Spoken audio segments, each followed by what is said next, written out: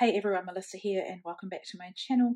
I'm thrilled today to be one of the guest designers for Christy's Beautiful Life 30 Days of Sketches 8, which has been combined with Scraptember, which is with Laura Alberts and the Scrappy sisters Jess and Katie. And I'm friends with all these lovely ladies, and it's always so awesome to have the opportunity to come on here and play along and create a video. So it's day 16, and I selected day 16 because I love the sketch and also because the theme for Scraptember is rainbow. And I have Vicky Burton's colour study collection with me, and when I saw the sketch I immediately thought of this beautiful paper. Now I know a lot of people have created a lot of different layouts with this paper, and I bought 2 of them because I love it so much. The B side is also lovely, but this is like a signature.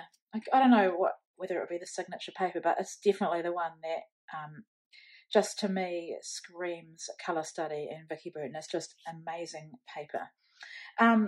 Now, excuse me. So other papers I've pulled are these ones to fussy cut, and possibly fussy cut some of these. For my background, I have the original Vicky Burton pre-made mixed media backgrounds. I love them because the work's done for you. I've been using them quite a lot lately. I've used them for a couple of CSI layouts, and I want to just make my way through the pad of them. So that's the papers. Other things I have from the collection, I have got the sticker book, the 6x8 paper pad, which is amazing, such good quality, double-sided, which I love, and just smaller patterns. I had to have these thickers. I love the font that she has. I think it must be her handwriting, and a few other icons. I've got the die cut embellishments and the sticker sheets. So basically, it's a long story short, but I ordered this collection from, I think, 4 different places. I've got more as well. I've also got more paper, 12-by-12 paper.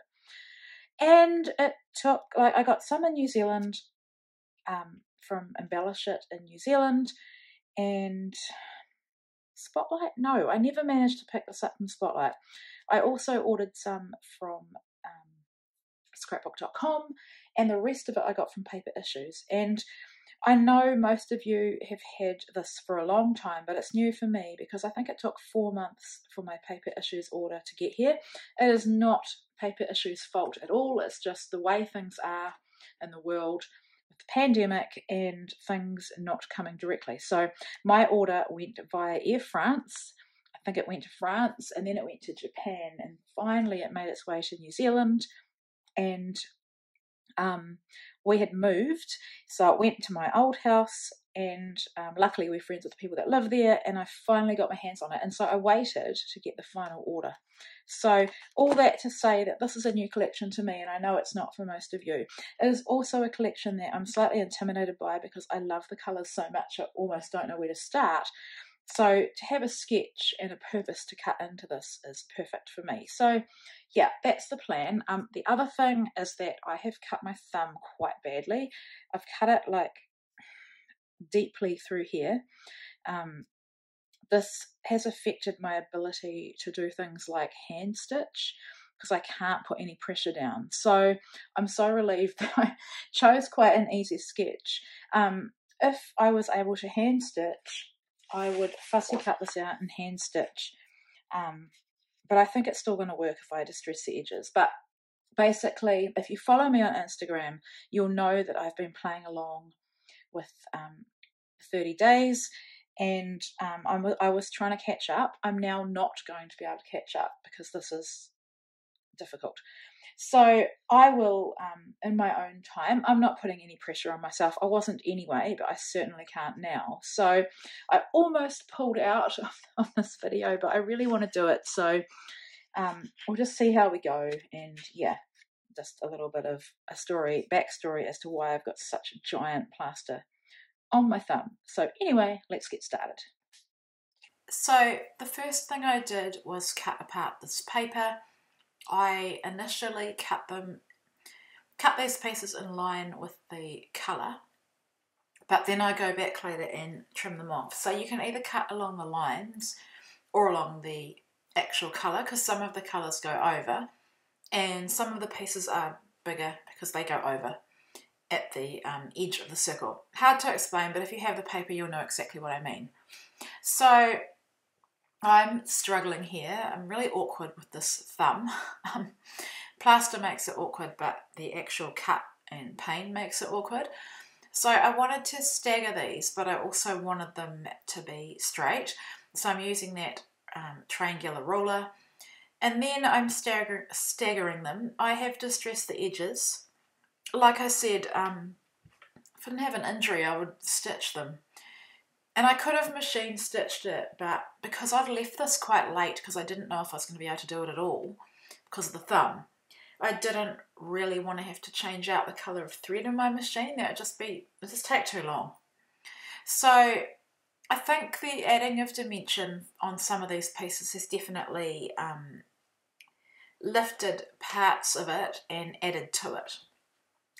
So just trimming out my photo, I print these on my Canon Selfie, and depending where the perforated edge is, sometimes my border's really thin like this one.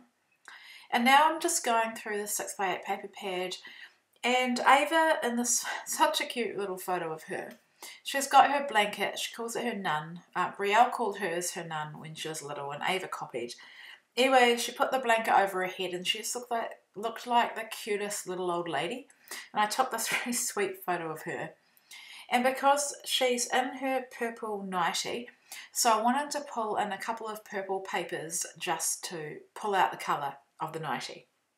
And I'll add a die cut paper clip to the top of it soon, which also helps pull out the purple. So with the theme of rainbow, that's why I went with that paper as well, and I've put those pieces that I've cut into rainbow order. So that's addressing the prompt of rainbow. Another thing you could do with the sketch is actually have a cut file rainbow or a fussy cut rainbow. But I just love the half circle. Obviously a rainbow has that middle part cut out, which I guess you'd be covering it with the photo, so it would still look like this, but yeah. The photo in the sketch is circular. I've decided not to do that.